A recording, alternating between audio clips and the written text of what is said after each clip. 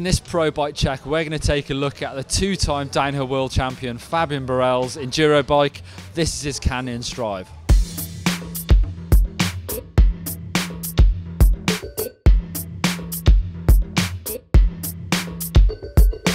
So the Strive is Canyon's enduro race bike. It's 160mm travel, carbon frame. We've actually got the Rockshox Lyrik up front running 180mm travel, so pretty big suspension fork on the front.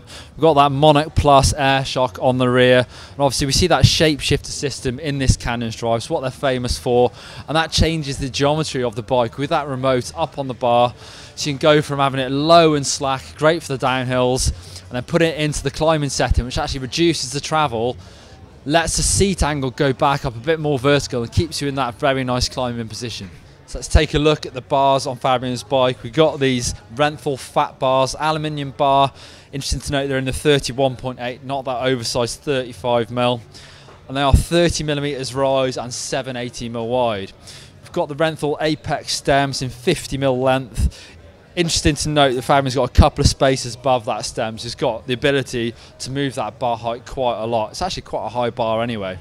It's Ergon GA2 grips in that sort of fluoro orange, and the Sram Guide Ultimate brakes. Some big brakes on this bike. We've got a 200mm rotor on the front and a 188 back, so super fast stopping bike. A couple of little custom touches. We've got this sort of sandpaper grip tape on the brake levers, on the shifter, which is Sram X01, obviously 1x12 on this bike. We've also got that reverb dropper remote under there, and that remote that runs the shapeshifter. So we've got Mavic Deemax Pro wheels on this bike with those Mavic sort of signature spokes, really thick. It's actually a 24 spoke wheel. You can see there, that's the EWS sticker. So all the racers here have to put these stickers on the rims, the frame, the fork, and they have to run these for the whole race. And if something gets damaged and that has to be replaced, that means obviously the sticker won't be on that new rim and they get a time penalty for that. So the riders really have to think about that when they're racing.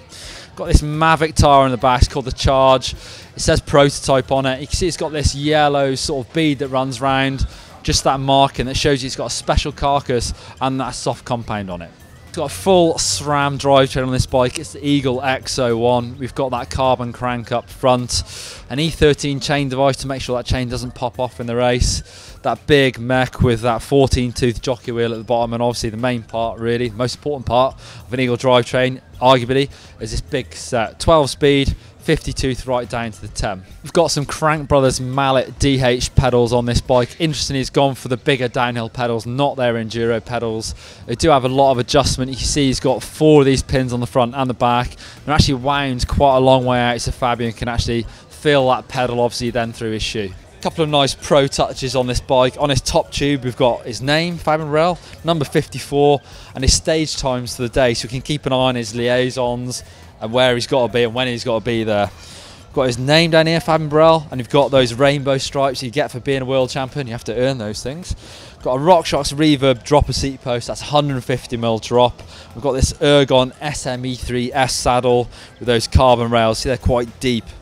Got some nice touches from the mechanics up by the bars. You can see this shrink wrap to go around the cables to make sure it's nice and neat. Little zip tie there, bit of Velcro. We've also got a power link just electrically taped to that hose. So if Fabien snaps his chain, he can just get that off really quick and fix his chain and be back on the track as soon as possible. All right, I found the man himself. Here's Fabien Barel. We've been checking your bike out. Yeah. I think it's fair to say you're one of the most technically aware riders. You've helped develop and design bikes with people you ride for in the past. True. Does that mean that you're really fussy with your setup? Like your bike has to feel perfect every time? Yeah, I have to say that I'm pretty picky with my settings, like, you know, like brake lever positions, angles, my suspensions. The general balance I have of the bike is pretty important, and every time I take the bike and go ride out, I have my basic setup that I like to keep, yeah, for sure. And obviously enduro's a bit different to downhill, where you've got to keep the same frame, the fork, the wheels. Yeah. So do you ride and think about trying to preserve those things when you're racing, or is it always 100% speed? I would say that normally you try to adapt the product to make sure that whatever you choose to ride is reliable, so you can push 100%. But that's true that sometimes, for example, this weekend it's very physical, so a lot of people make the choice to have light tires, and you know that when you get in rocky section you have to be cautious. So there is definitely a lot of things out there that you have to make in the choice. When in downhill you're not making any compromises, you'll be pushing, so that's where you see the general variation in the approach that could be between downhill and enduro. And often as well, if you run into problems in an enduro race, it's up to you to fix them. Do you feel like you're a good mechanic? Well, I wouldn't say I'm a good mechanic, but I'm good enough to repair my bike and bring my things with me that when I'm out. So it's also a matter of weight, of whatever you carry on you. But like when you have big days like today, you make sure that you have everything to actually repair the tires, help the transmission, and be able to support on all those things. And yeah, that's something you have to know how to do. We've got the shapeshifter on this bike. Yep. So obviously you've got your dropper seat post and the shapeshifter under on the left hand side. Yep. Would you ever use that shapeshifter actually in the middle of a stage, or do you save it for the liaison? Oh yeah, no. I use the shapeshifter all the time in the stage.